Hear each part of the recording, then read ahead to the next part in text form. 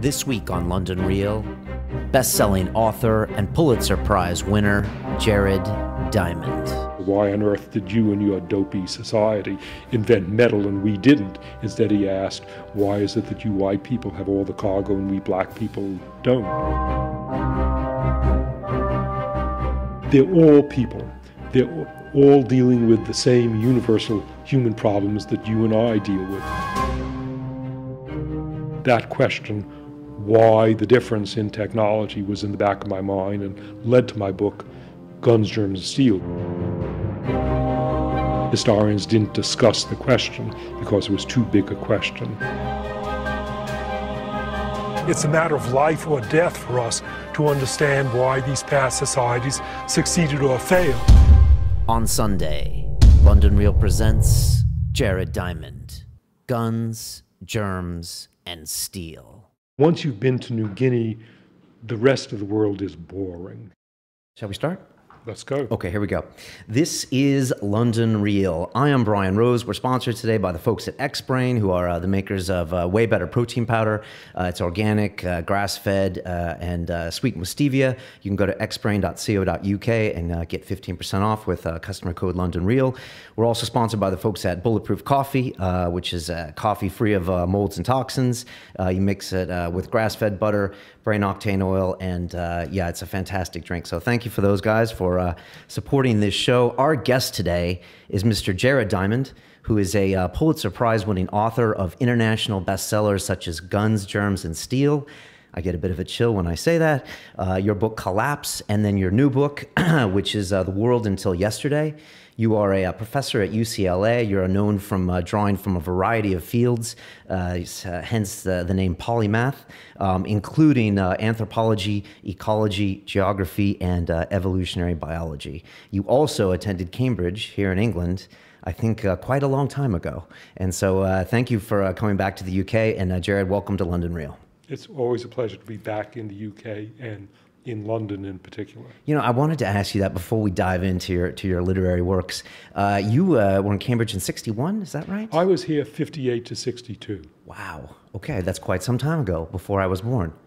And what was that experience like? Were you itching to get to England, or was it kind of a cultural shift from you? You were coming from Boston at the time, is that right? Yes, I was born and grew up in Boston.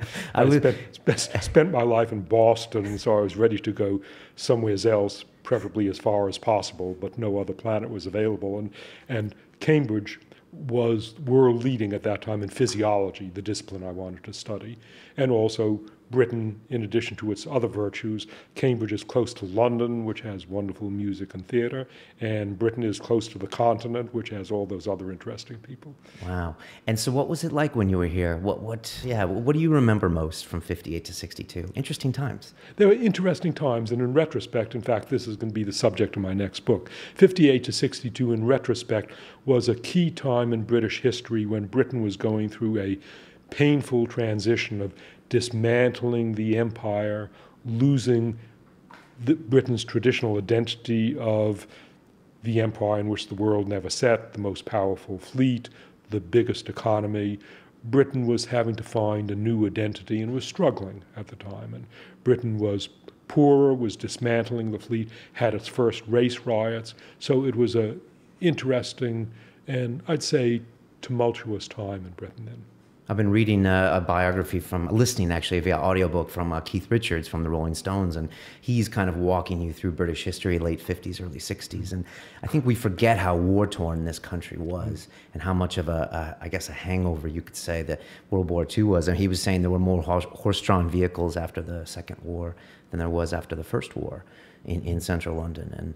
And like I said, I think that was a huge transition time that people forget about England. So. My first visit to the UK, in fact, was in 1950 when I was 12 years old. And at that time, there was still food rationing. There were still lots of bombed out sites in London that had not been rebuilt. Friends of my parents whom we visited, although they were a distinguished scientist couple, were living in a house without electricity, with a wooden table lit by candles, not elegant Victorian candles, but rough peasants' candles, and dinner was corn mush because they didn't have anything better to eat. This was Britain 5 years after the war. Wow, that must have been amazing to see. So you made your trips over to Papua New Guinea after you finished at Cambridge, is that right? That's right. My first PNG trip was 1964, after I got my PhD and after I had returned to the US. When you came here in England in '58, did you ever see that evolution of your career? Because you studied physiology here at Cambridge, is that right? That's true. No, I did not foresee that evolution of my career. I assumed that getting a PhD in physiology, I would then go on to do physiology and become a professor at a medical school, which I did. But within a year or two of getting my PhD and being in a medical school, it suddenly hit me the awful realization that I'm expected to do gallbladder physiology for the rest of my life, and my aspirations extended beyond the gallbladder. And so I cooked up a project to go to Peru for mountain climbing and then to watch birds in the Amazon. And the next year, my friend and I cooked up a project to go to New Guinea, which was wild and adventurous, to watch birds, and I love New Guinea, so I've been going back ever since. And you went there originally for the birds? I went there originally for the birds, second for the birds, third for the birds, and always for the birds. And the observation of the humans was a secondary or just an ancillary benefit? It's incidental in that to do anything in New Guinea, all land in New Guinea is owned by people. So you can't just walk around and watch birds. You have to ask the permission of the local people. May I watch birds in your garden? And in addition, to follow the trail, I get local people to guide me on the trail, and then they point out the birds, but we're always chatting. So as we're watching birds, they want to know, well, how many wives do you have, and how many pigs do you have, and how big is your garden? I then say, how many wives do you have, how many pigs do you have? So we're chatting about all sorts of life and times. And can you describe what it was like when you first went there? You must have heard stories, you must have mentally prepared yourself for what the people were like, but what was it really like when you arrived? Well, before I'd gone there, I was naive, and I knew that New Guineans had recently, and some of them still were, using stone tools. They had been fighting, they didn't have clothing, they didn't have writing, they didn't have state government. They were what was then called primitive people. I didn't know what to expect, and it took me about one day to realize that these are smart, normal people, as curious and engaged as any American or Europeans. Yes, they were recently using stone tools, and there must be a reason why these smart people did not invent steel tools themselves. So that question, why the difference in technology, was in the back of my mind and led to my book, Guns, Germs, and Steel, because it took me 25 years to figure out the answer. Right, because that book was in '97 that was published, is that right? That was 97. And your first visit was 64, 65? First visit to New Guinea was 64, then 65, then 66. And those ideas already started in your head as far as those kind of questions to yourself? The ideas, no. The questions, yes. Okay. The question, why did these people end up with stone tools, came up right at the beginning. The answer, I didn't know the answer. Historians didn't know the answer. Historians didn't discuss the question because it was too big a question. The question gradually grew on me, particularly after in 1972 a New Guinean asked me straight out. He didn't say, Jared, you're a dope, so why on earth did you and your dopey society invent metal and we didn't? Instead he asked, why is it that you white people have all the cargo and we black people don't? And I blabbered something, but as soon as I blabbered it, I knew it was wrong, and that got me thinking about the answer to this biggest question of history, namely why history unfolded differently on different continents. And it's that story that you start off Guns, Germs, and Steel with. That's the beginning of Guns, Germs, and Steel. That is, and there's something about those personal stories and those anecdotes about you in PNG, as you say, that really draw me in and seem to draw the readers in. And it's something about those kind of anecdotal tales of your observations in New Guinea, and you've been there, so you've seen the real deal, and then mixed in with your theories that make your books hard to put down. Is that a fair synopsis of your writing style? I would say so, yes. My books they're always about big questions. There are historians who write only about the American Civil War. There books published about the second day of the Battle of Gettysburg in the American Civil War. I don't write that sort of book. I like big questions, such as why did history unfold differently on different continents? What are the differences in my latest book between traditional small societies and big societies with state governments and things like bringing up children and treating old people and dealing with dangers? I'm interested in large-scale questions that arise as a result of comparing New Guinea with the United States and other places. Okay. Can I tell you my story of when I first read Guns, Germs, and Steel? Yes. Okay. It's a book that had been coming on my radar. Different people, my father had suggested, a friend, and I had it, and I had a hard time, I think, jumping into it. It's quite a large book, and I took it with me on a trip to Argentina with my girlfriend at the time. We went to Buenos Aires, and then we went to Punta del Este, which is a little tip on Uruguay, and I was there for New Year's with this beautiful blonde girl, and we had a place on the beach for like 10 days, and I was like, okay, this is going to be a great vacation. And after 2 days, Jared, I was bored out of my mind.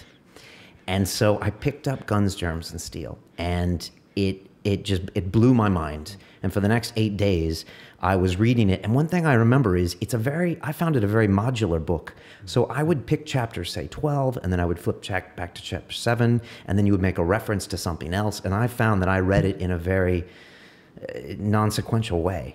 And it really expanded my mind when you went through everything. And you said some of the stories there. You started off with this gentleman in PNG asking you why the white people have the cargo and he doesn't. And you took it further to why did the Spanish land in North America and kill everyone, and why didn't the people of Central America go to Spain and kill everyone?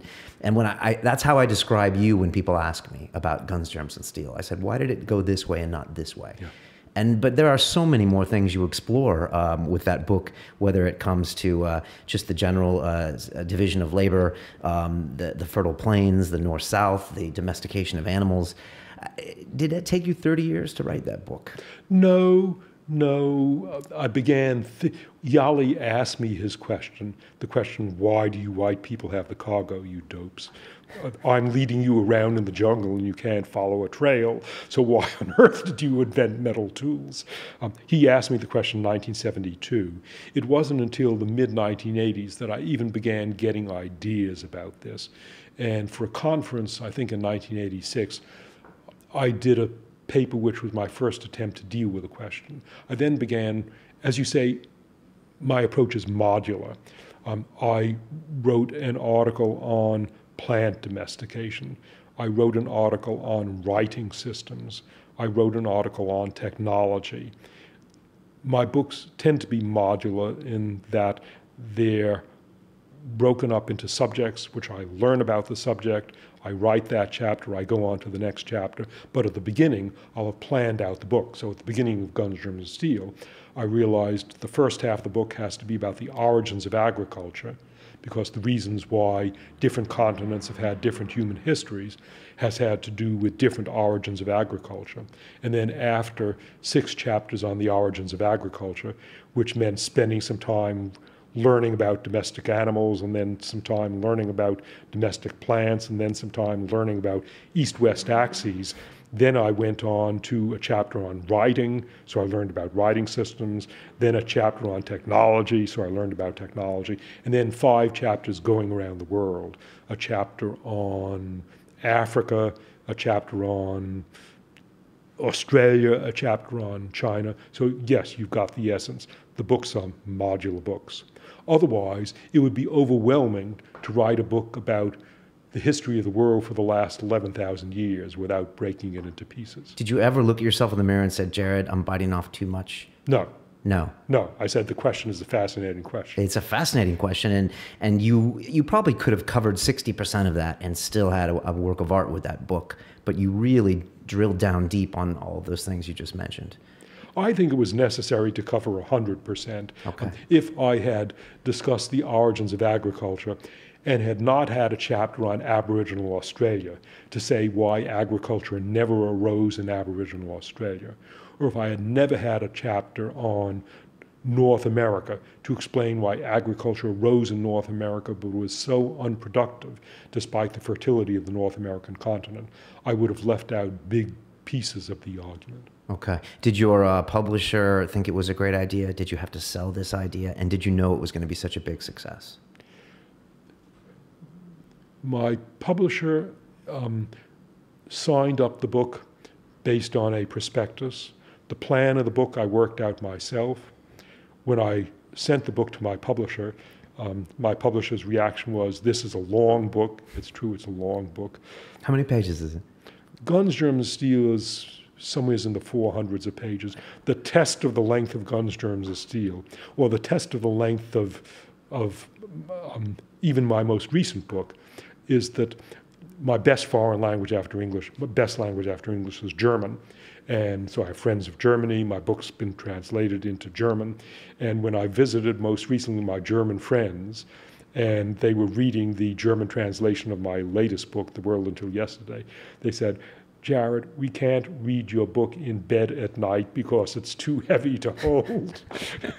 Well, in English it's 500 pages, and in German it's 750 pages, so no wonder. All right, so that's the test. That's the test. And did you know it was going to be a success? Did it happen right at once, or did it come kind of in waves over a course of years? In the case of Guns, Germs, and Steel, it was a moderate success right from the beginning, but the big stimulation was its winning the Pulitzer Prize a year after it was published, and that was a total surprise. I didn't know the book had been nominated. I was sitting at my desk. I didn't know that Pulitzer Prizes are announced on the first or second Tuesday in April. So I was sitting at my desk shuffling papers on April, whatever it was, of 1998. And precisely at 12 noon, there was a phone call, and on the line was a reporter. And the reporter was saying, Mr. Diamond, how does it feel to have won the Pulitzer Prize? I didn't know. So my answer was approximately, my God. And then my next sentence was, Jesus Christ. And then my third sentence was, how can I believe that what you're saying, that this isn't, you're not inventing it? And he convinced me that I really had won the Pulitzer Prize. And did that open a lot of doors? Yes. Okay. Yeah, recognition, people looking for your next book, speaking. What does that do when you win that prize? It made it easier for me to get on with my next book because I now had a track record. I had a book that really excited people, and so publishers, not just in the US, but in other countries. By now my book's been translated into 38 languages. The result was that publishers in Mongolia and Estonia and Vietnam were also interested in this book because they knew that it won the Pulitzer Prize and that Americans and Europeans were interested in it. Okay. Now, can you walk us through your latest book, The World Until Yesterday? You start off again with a tale in Papua New Guinea. You're at the airport this time, and you're observing the tremendous change this airport's had in, say, the last, I guess, 50 years, right? I'm guessing there was a very small airport when you were there in 64, 65. When I was there in 64, the airport of Port Moresby, which is now the capital of the country of Papua New Guinea, which occupies the eastern half of the island of New Guinea, which is just north of Australia. Right, and you explained that in the book, so now I got that in my head. Right. In 1964, the airport consisted of, and mind you, this was the capital of an Australian mandated territory. The airport consisted of 2 wooden rooms. I arrived there not by jet plane, but by a prop plane, by an overnight flight from Australia. The center of Port Moresby, the capital, consisted of an intersection, and the intersection either there was no traffic light in the capital, or there was one traffic light in the country, and it was at this one intersection. I also remember that the intersection was at the bottom of a hill. In New Guinea, the lingua franca, because there are 1,000 native languages, the language that people use for intercommunication is called Pidgin English or Neo-Melanesian, which sounds like baby talk or like English, but it's got its own grammar. And I remember a sign on the road coming down to the main intersection in the country, and the sign in Pidgin English said, "You no can wheel down long dispella kill," which meant you cannot ride a bicycle down this hill. You no can wheel down long dispella kill. So you could understand the pigeon. I could figure it out. You could figure it out. And now there's been a massive change, and that's how you start this book out, by just observing the people in the airport and how their lives have changed. Is that about right? Or can you explain the premise behind the world until yesterday? Sure. The Port Moresby Airport today, you arrive there and it looks like a normal airport. There are security screening machines and x-ray machines and baggage agents and people at a counter and computers and people wandering around and signs with the destinations and flashing lights. But you look, and the people, they're not all Americans, they're all New Guineans, and the names of the destinations are not London, Manchester, Edinburgh, but the destinations are Wapenamonda, Goroka, Telefomin. In other words, it looks like an airport as in the rest of the world, but this is New Guinea. And yet in 50 years earlier, there were still lots of people in New Guinea, including some friends of mine, who were still using stone tools. And most people in New Guinea didn't write, and there was not yet a university in New Guinea.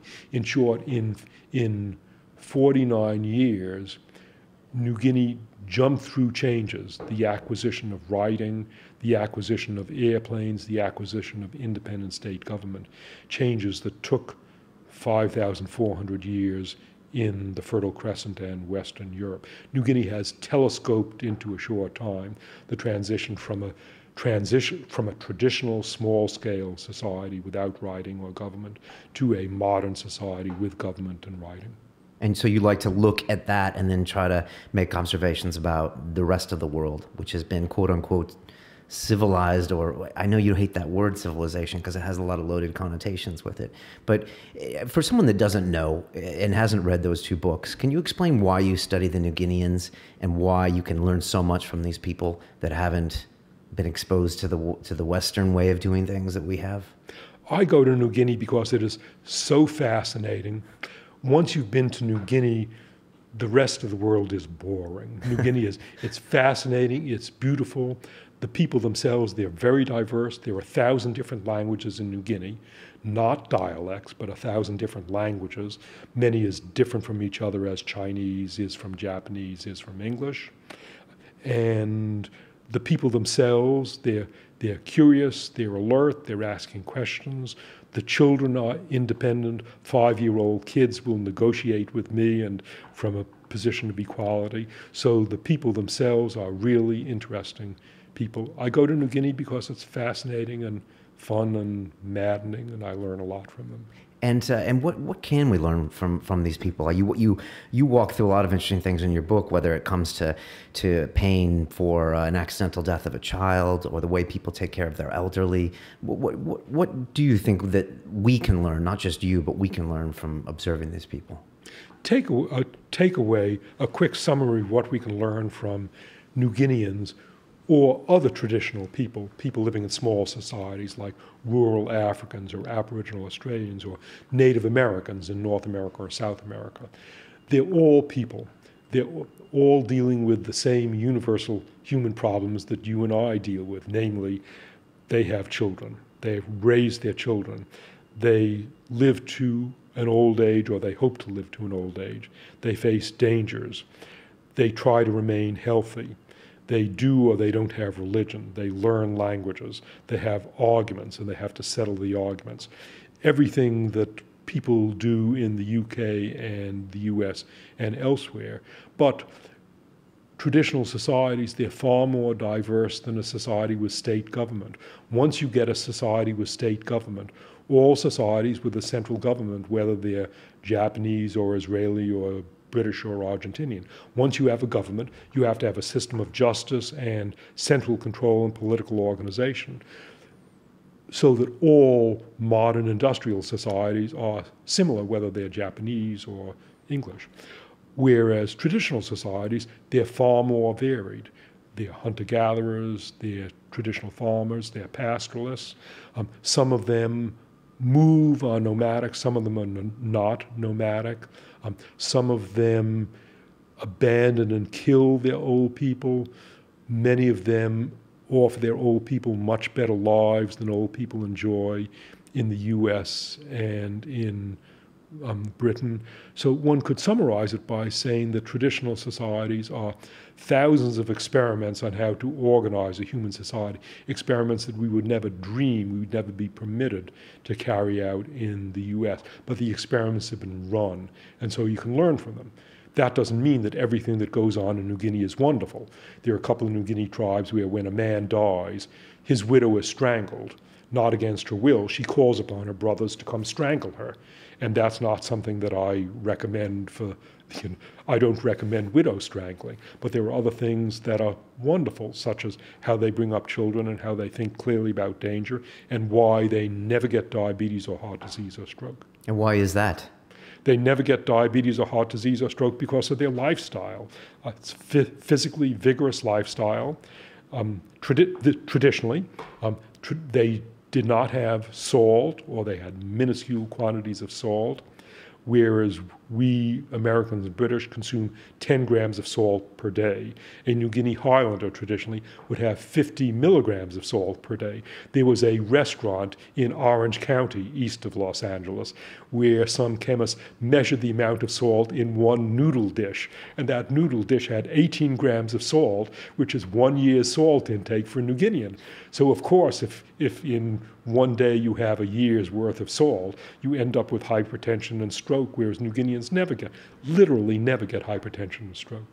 All right, so you're offering up these ideas to the rest of the world just so we can see how other people have done it. Yeah. And so we can kind of look at how we do things and question them to a certain extent. We can see how other people have done it, and some of the ways that they do it we may think are bad, like strangling widows, and some of the ways they do it, such as having babies sleep with their parents for the first 3 or 4 years of their life. We may not like that, but some of the ways they do it, such as never dying of heart disease or stroke, and such as raising children who are curious, everything that we would want for our own children, children who are curious, self-confident, can negotiate with adults, don't go through an adolescent crisis. That's something that we would want, that we do want for our own kids. You know, I'm thinking you were born at a very interesting time, because when Guns and Germs came out in '97, there wasn't much of an internet. And now take us 16 years later, and now everyone is plugged in. Everyone is looking at their mobile device constantly. Everyone has this kind of new social network that's way beyond the Dunbar number. And I was wondering what you think of that. I know it's a very general question, but you know, you must have some observations as to where we're going, because if you saw the New Guineans accelerate so fast, now you take us in the last 16 years and we've gone to this really pushing our frontal cortex, I would think. What are your thoughts in general? Well, I can give you a contrast, what it's like to talk with a New Guinean and what a traditional New Guinean, and what it's like to talk with an American of the generation of my sons, who are 26 years old. When you talk with a New Guinean, it's a full attention conversation. The guy or the woman is not looking in his or her lap at his cell phone. He's not text messaging. He's looking you in the face and listening to you, and there's no distractions. And the talking may go on for hours because there's no television and nothing else to do. Whereas the younger generation today, when they're talking, if they are even willing to stoop to talk to someone of my age, yes, in their lap is their handheld, and there's pushing buttons and send the text, and then they'll look up and have a bit of a conversation, then look down. Let me tell you a story, because this is a touching story of the consequences of this, the consequences of no longer conversing, looking people face to face and listening to people as they talk. In Japan, so my wife has Japanese relatives, and as a result, we know life in Japan reasonably well. In Japan, 50 years ago, most marriages were arranged. The couples did not date. Instead, there were professional marriage brokers, or the parents arranged the marriage. And nowadays, most Japanese select their spouses.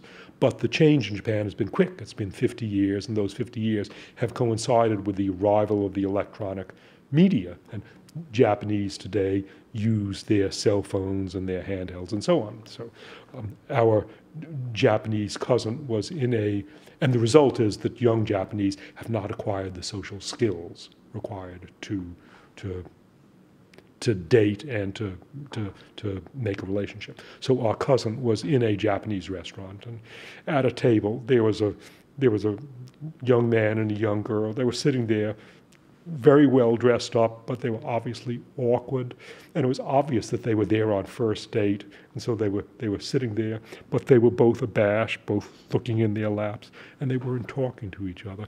One would do this, and then the other would do this. They were so awkward and they were so socially unskilled that on their first date they were text messaging each other. I'm sure that's not the first time that's happened. I'm sure. So where does that mean we're going? I mean, you make a lot of observations about all sorts of different parts of our society. What are the things that concern you the most? What 2 or 3 things?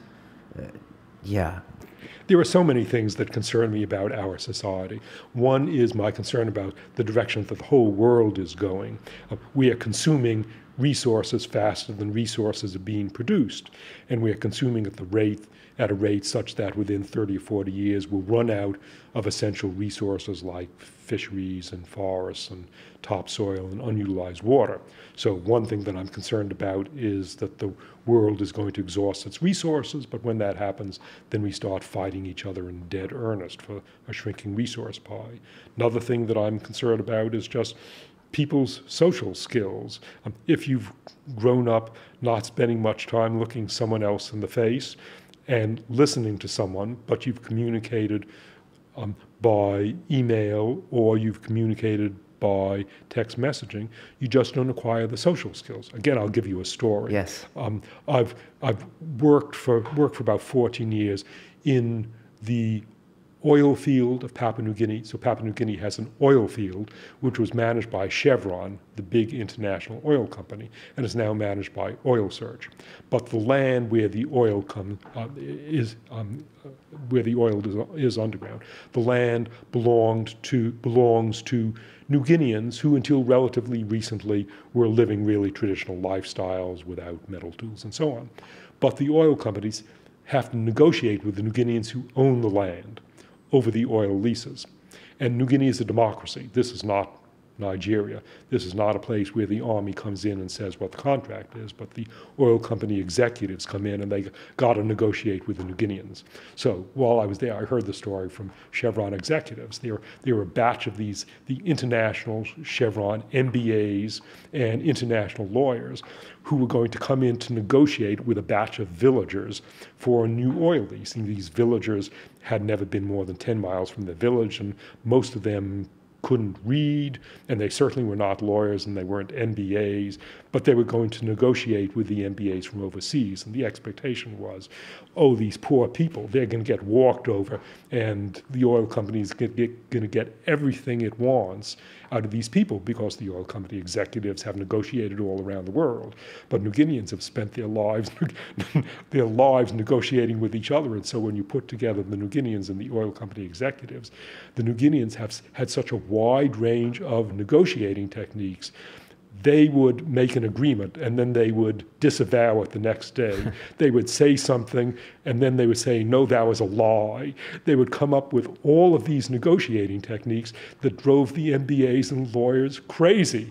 And at the end of the week, the MBAs and lawyers were only too glad to get out of there, having signed away most of what they wanted, and the New Guineans got a really good deal for the oil lease. That simply means that if you spent your life in face-to-face communication from childhood on, if from age 1 or 2, a child has had to make his or her own decisions, and from age 5, the child is negotiating with an adult.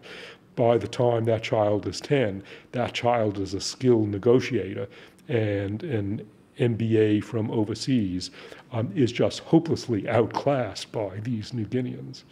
That is a very good story. Yeah, you're kind of a man of science, but you always come back to the anecdote.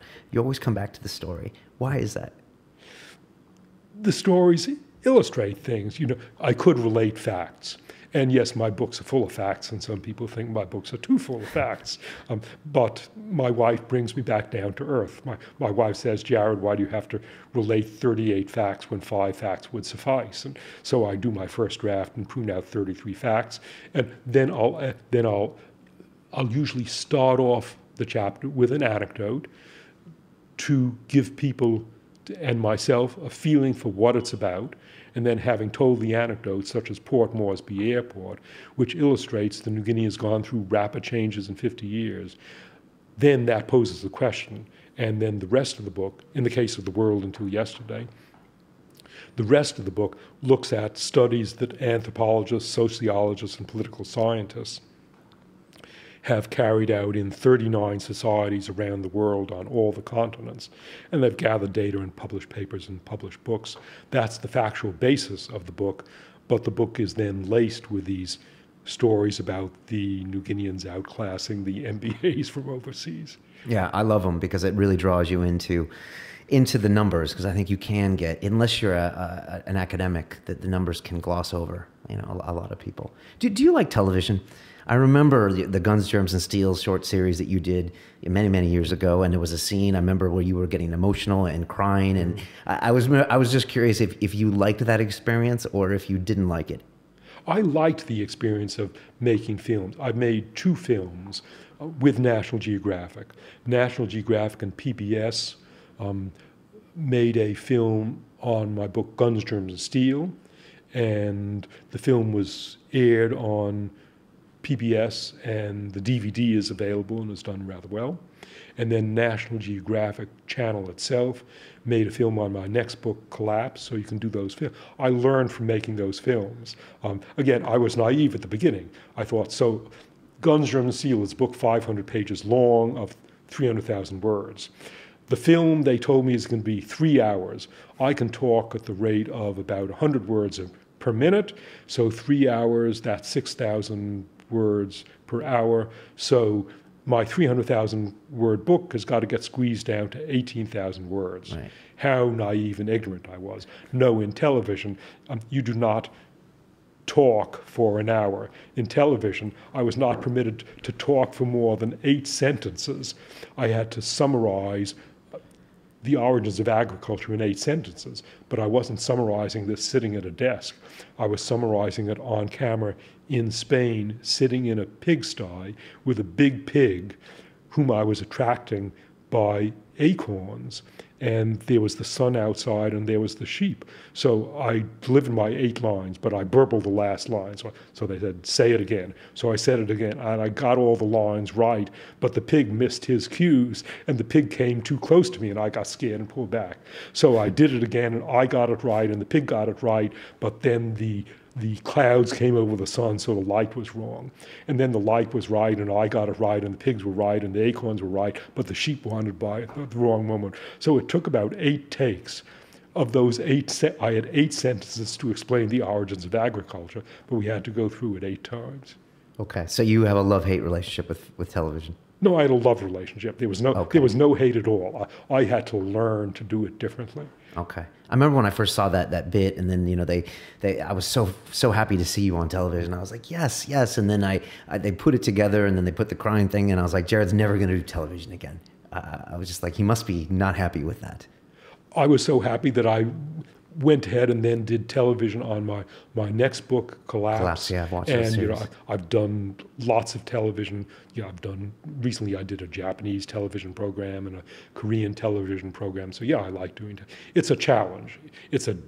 Writing a book is a challenge, and doing television is a challenge, and it takes different talents and different ways of doing things to write a book and to do television. As a writer, how important is it these days to get out there, do the media tours? You know, these days people have video trailers for their books. You know, you're doing television, kind of seems like hand in hand with your works. How important is it? Well, a couple of things. One, if you want to sell your books, if you want people to buy your books, it helps to go around talking about the book, because someone may not lay out £9 for a book that they know nothing about, but if they've heard me give an entertaining talk, they're more likely to lay out £9 for the book. So that's one thing. And the other thing is that when I give a talk about a book, I know what I'm going to say, but I don't know the questions that people are going to ask. And people, like last night and the night before last, I talked about my book here in the UK, and people ask really thought-provoking questions, which sometimes end up as my next book. Wow. And you're already thinking about your next book? not only am I already thinking about it, I've already drawn up a proposal. I've submitted it to editors. We've signed some contracts. I have a 35-page detailed proposal, and I've already got a plan for what I have to do in the next 4 years to write the book. Jared, you're no spring chicken. How old are you? 70s. I was 76 3 weeks ago. You're an inspiration to us young folks. Do you slow down? Have you slowed down in your older age? It doesn't seem like you have. Yes, I have slowed down. I used to run. I used to be able to do my best mile time was a little over 6 minutes. I've now had a hip replacement operation, so my running days are over. Climbing mountains in New Guinea. I used to be able to go up a 6,000-foot mountain and come back down in a single day. On my most recent trip this March, I got up 1,000 feet and back down, and I said, Jared, this is really terrible. 1,000 feet up and down in a day, you used to do 6,000 feet up and down. But I'm older, so I'm not going to bash myself. And you're still climbing. I'm still going up and down more slowly, and I'm still watching birds. And as for my bird watching, so I've lost some of my high-pitch hearing, and I'm not as good a bird watcher as I used to be. But on the other hand, I have a lot more experience. I've been listening to these New Guinea birds for 50 years, so although I can no longer hear the tss of the red-capped flower pecker, I really know how to tell apart the calls of those 15 species of green fruit pigeons that someone with less experience in New Guinea cannot tell apart. Okay, so you're using your experience to fill in for the physical attritions.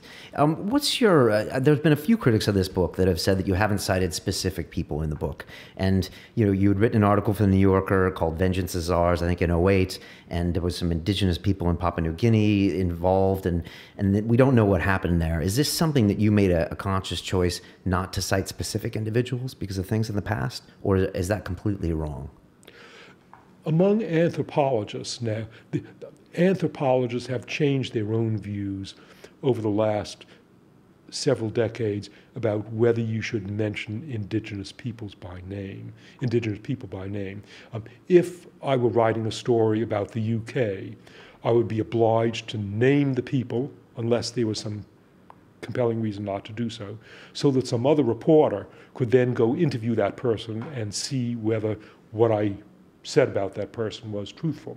And that was also the rule, the expectation in anthropology a few decades ago. But anthropologists gradually realized that the relationship between a reporter and an interviewed subject in the UK is different from the relationship between an interviewing anthropologist and a New Guinean, because the New Guinean does not have the world perspective. It's relatively easy for the traditional person to be exploited and misused by the interviewer and not have the context for which the interview will be used. And so over the last several decades, anthropologists have changed their ethics, and the view now is that you should not mention indigenous people by name. That makes it then impossible for some other person to come in and interview that person. But what some other person can do is to come in and interview some other person. So even if they can't interview my particular subject, they can interview someone else and see whether what I said is basically true. So the ethics in anthropology have changed, but also the ethics and as a result, the ethics with which I write my books have changed. I used to name the New Guineans that I work with. Nowadays, in fairness to them, so that they will not get misused, I don't name them. And is there a lawsuit issue if you name them that this person said this? Is that an issue now that you probably didn't have to deal with 40 years ago when it comes to quoting New Guineans? That's true. It's not just New Guineans, but traditional people generally. The requirement 40 years ago was that anthropologists name their subjects. So that's just as in the UK, right, some other scholar can go in and find that subject and interview that subject. But the power relationships are different. If I'm interviewing someone on the streets of London, both of us come from the same society, and the person understands better where I'm coming from. Whereas if I'm interviewing, or if an anthropologist is interviewing an Amazonian Indian, then it's easy for someone else to come in and misuse that get that Amazonian Indian into trouble. And so that's why the ethics code has changed. Okay. Are you a celebrity in PNG? In PNG, yeah, lots of New Guineans know about my books and they know about my bird writing. Does that make it difficult to, say, conduct an interview or observe sometimes if people know you? No, it really doesn't, because when the usual European comes into New Guinea, let me tell you how what a New Guinea friend of mine said about anthropologists.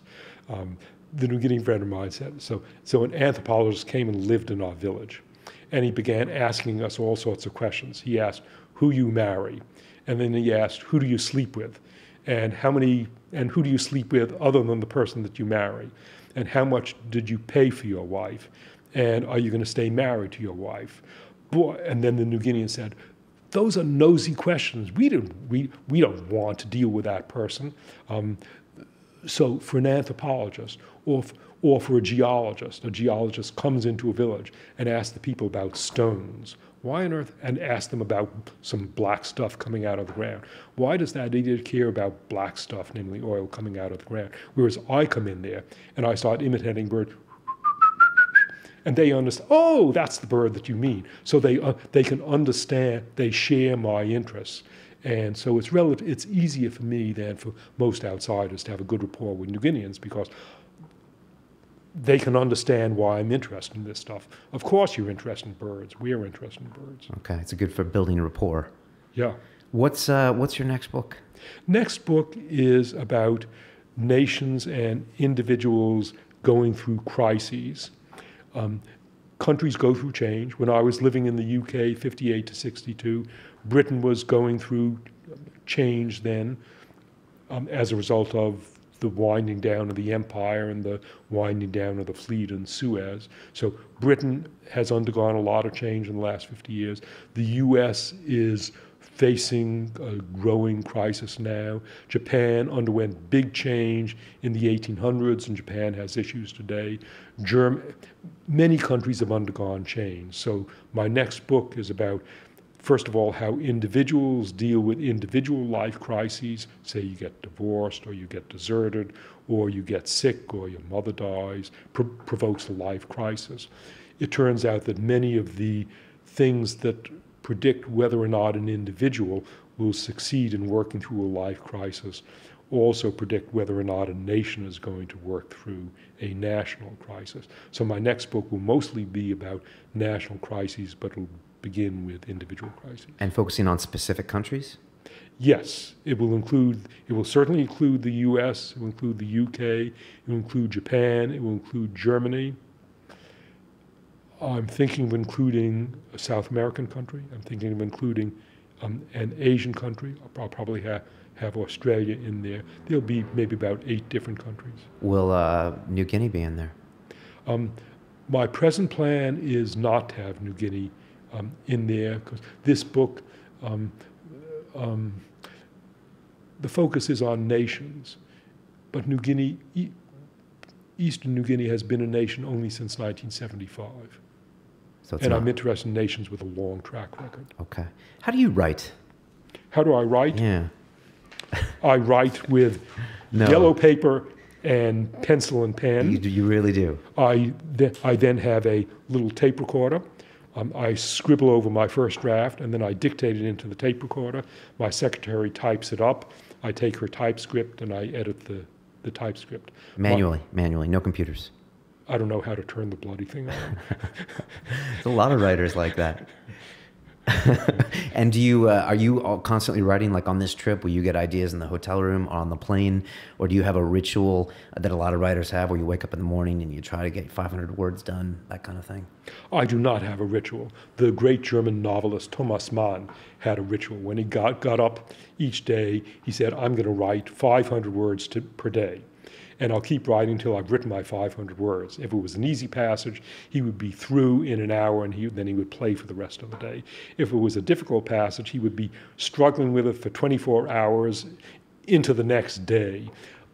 I don't operate that way. I write whenever the opportunity comes. Tomorrow I will be on an airplane from Britain to New York, and I already have a plan for, I'm going to try to write a short article of about 3,000 words on the airplane, because I have this, 10-hour flight and nothing to do on the flight except write a 3,000-word article. Okay.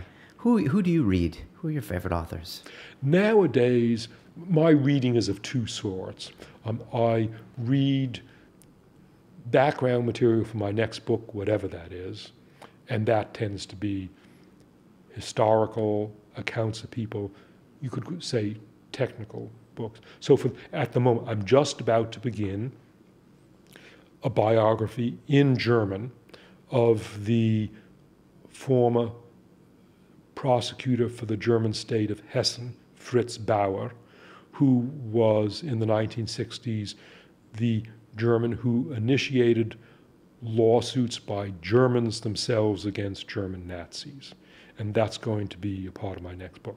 So that's a book that I'm about to read, but also because I love learning languages, I've been learning Italian for the last 12 years. Every day I spend about an hour reading Italian, and also on the airplane, I have a book with me written by an Italian, it's in Italian, it's by an Italian historian about the use of gas by Mussolini in the war against Ethiopia in 1935-36. It's not well known, but this Italian historian went through the archives. The Italian government hated him for it, but he then wrote a book called I gas di Mussolini, Mussolini's gas. So I'm going to spend an hour reading that also to practice my Italian tomorrow. It's interesting because it's in the news now with what happened in Syria, and I think the New York Times did a history of gassing and why it's such a red flag for us as humans, because if you look at the percentage of people killed by gas over the last 100 years, it's quite small. Yeah. But it's those attacks that seem to make us really outraged. I mean,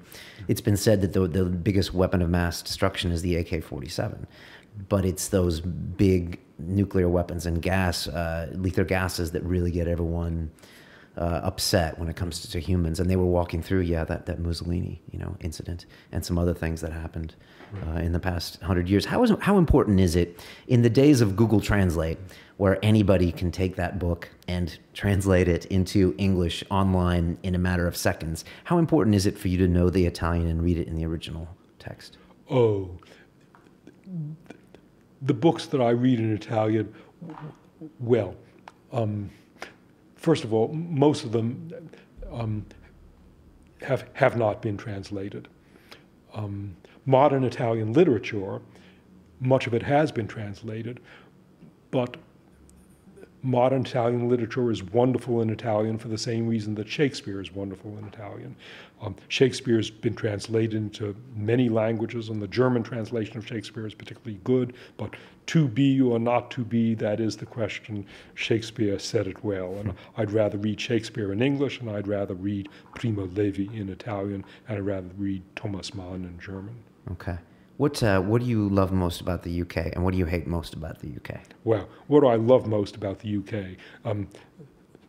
That's like saying, which of my wife's 10 fingers do I love most? There are lots of you have to make a choice. There are lots of wonderful things in the UK. The cultural opportunities of London, the beauty of the British countryside,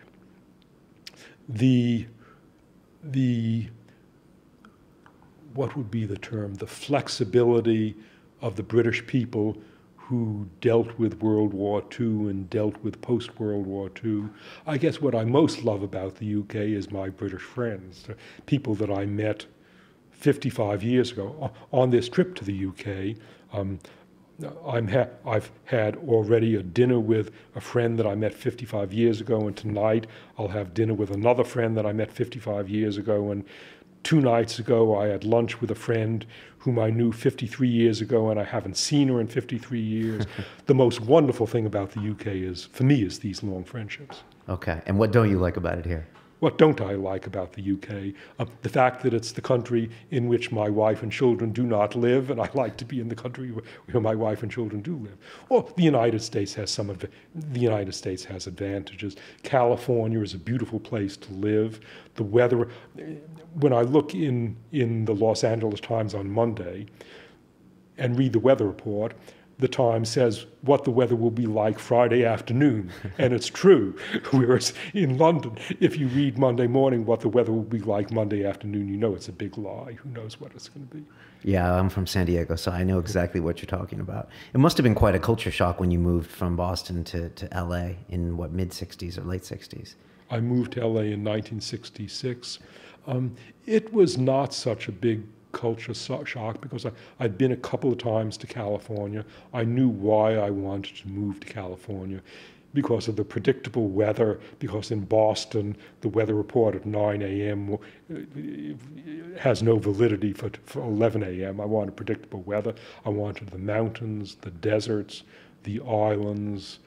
I wanted the University of California system, the best public university system in the United States. I moved to California for reasons, and those reasons I knew in advance, and they were good reasons. Okay. Jared, I'm going to finish up with a couple of very London real questions. And so bear with me here. If you could make a phone call to the 20-year-old Jared Diamond and have a conversation with him and maybe give that young man a bit of advice, what would you tell him? I would tell him, 20-year-old Jared Diamond, you're all wrapped up now in what you're going to do for the next few years, but the statistical odds are that you will live to age 90. So this is not too early to be thinking about what you're going to be doing, not just next year, but also 50 years from now, and plan for it. Okay, that's good advice. On that same note, what's the best advice you've ever received? Well, there's competition for that. One of the best pieces of advice that I ever received was from my parents. My first year in the UK doing research, the research was not going well, and I was seriously considering dropping out of science and becoming a linguist, becoming a translator. I remember sitting on a park bench in Paris with my parents, and I was really churned up with whether to remain in science. And at the end of an hour's discussion, my father said, well, you've been trying at science for a year. It's just a year. Keep at it for another half year and see how it goes. And if you don't like it after a year and a half, then switch. And I kept at it for another year and another half year, and the experiment started to go well. So I remained in science instead of becoming a simultaneous translator at the UN, which I would not have been well qualified for. So that was perhaps the best single piece of advice I got. Okay, but you said there was competition for that as well. Well, gosh, what else? The suggestion by the great evolutionary biologist Ernst Mayr, when I was looking for a place to study birds, he suggested New Guinea. That was great advice. A piece of advice that I did not follow, when I was with a New Guinean in the jungle and walking on a rough jungle trail, and I was stumbling on the trail in my boots, and the New Guinean was walking barefoot, the New Guinean said to me, throw away your boots, walk barefoot, and you and up walk out strong one time, me Pella. If you'll just get rid of your boots and walk barefoot, you can walk strong like us. I didn't follow that advice. I thought that some of the best advice you might have received would have been from the New Guineans. Well, all right. There's been advice from New Guineans about thinking clearly about danger. That's to say, thinking about the things that you're going to do every day, and like sleeping under a tree. New Guineans are very careful not to sleep under a dead tree, because if you sleep under a dead tree, the chances are 1,000 to 1 that won't fall down that particular night and kill you. But if you're going to sleep in the jungle for 3 years, 365 days a year, that's what's that? 1,095 days. And every night you sleep under a dead tree, and the chance is 1 in 1,000 you'll be dead within 3 years. That really influenced me. And as a result, I'm very careful taking showers. And many of my friends not. A friend of 63, whom I met 63 years ago, whom I was going to visit in New York on the way back. I just got the message that she fell in her house and broke her femur, and so I'm probably not going to see her. So a valuable thing that I learned from New Guinean is don't obsess about terrorists and plane crashes. Think about the things that you're going to do every day, and if you're not careful, they'll catch up with you, like taking showers.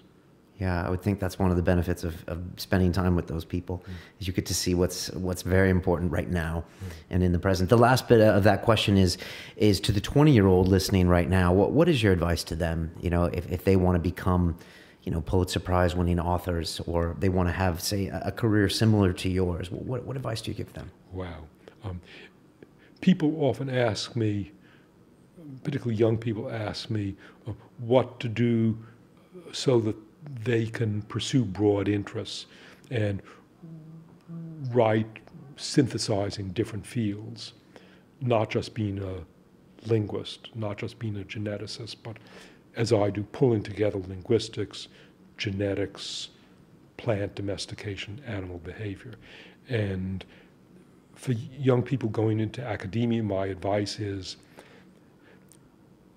specialize and get tenure first and a permanent job first, and only then broaden out, because sadly in academia, although one talks about being interdisciplinary, the reality is that people who are interdisciplinary are often either resented or envied, and so you'd better not be interdisciplinary until you've got a secure job. Okay, you're a bit of an anomaly with your polymath. I mean, with the fact that you cover so many different fields.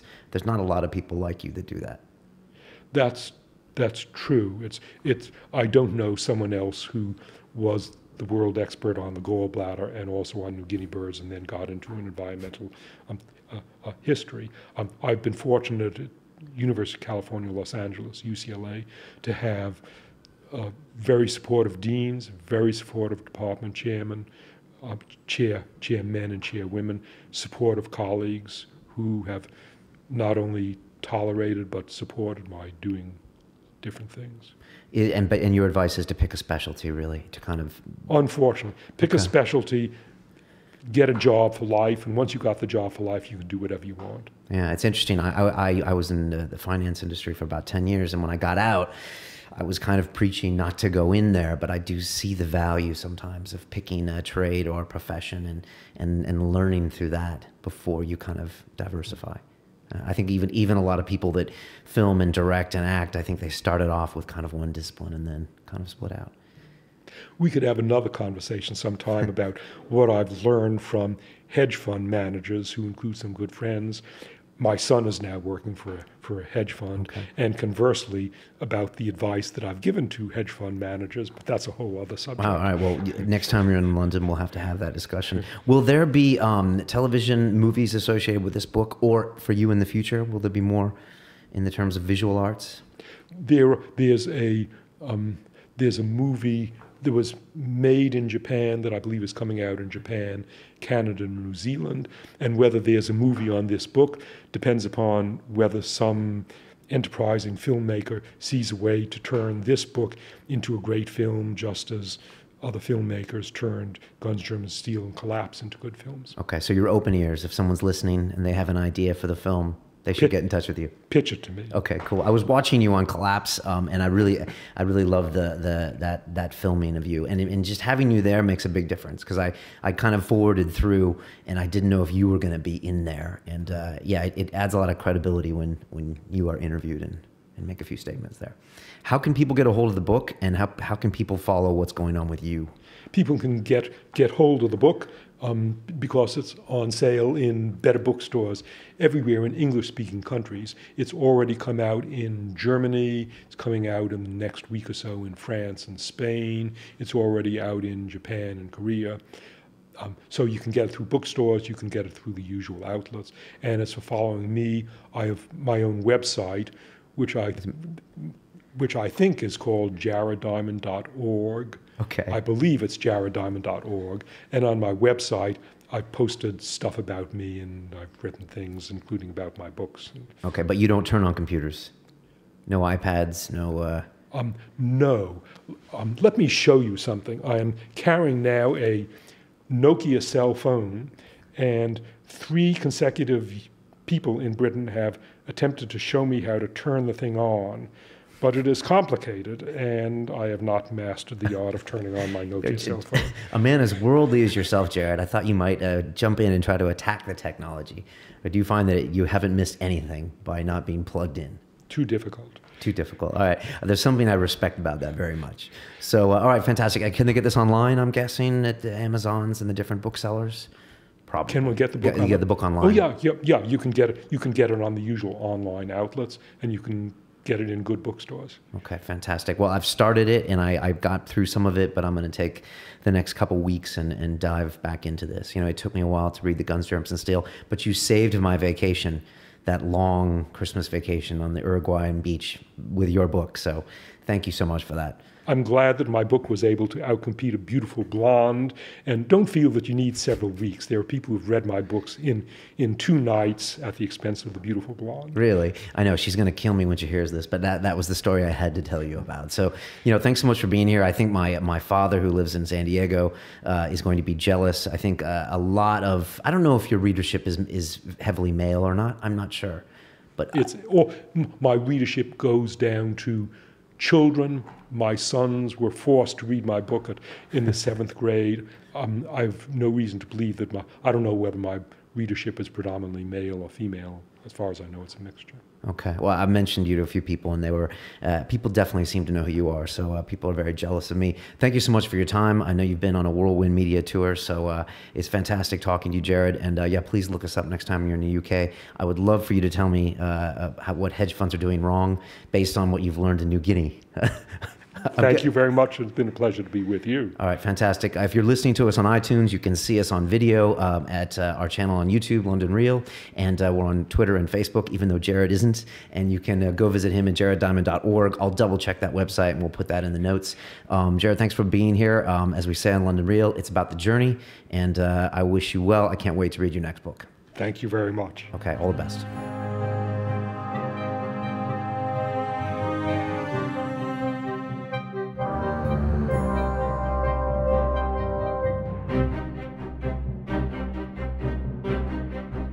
This week on London Real, former MI5 intelligence officer turned whistleblower, Annie Machon. What we're looking at now is a de facto police state. You know, all the laws are in place, they're just not being applied to most citizens yet.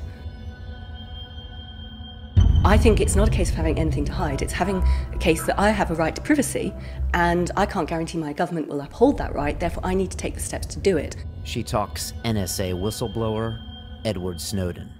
He would die for his country. He wants to try and improve the way his country operates within its own boundaries and protect its citizens.